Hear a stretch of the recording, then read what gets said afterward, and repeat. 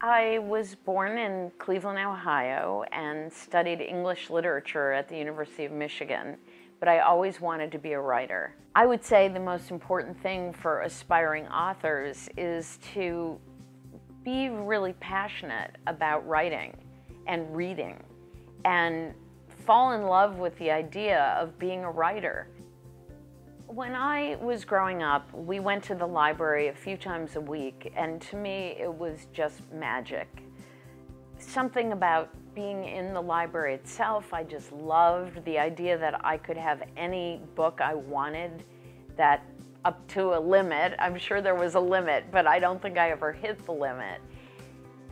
The idea that you would just walk down the aisles and look at the bookshelves and be surprised by the books you would see, it just felt like an adventure to me. I was very interested in exploring why libraries mean so much to us, why they are different from really almost any other public entity. Then I learned about the 1986 fire at the LA Public Library, which was the biggest library fire in American history. Once I heard about that story and realized how horrible the thought of a library burning was to me, I knew I had my book. I knew that there was the story of libraries in general, but in addition, the focus on this particular incident and following the investigation into who did it and why.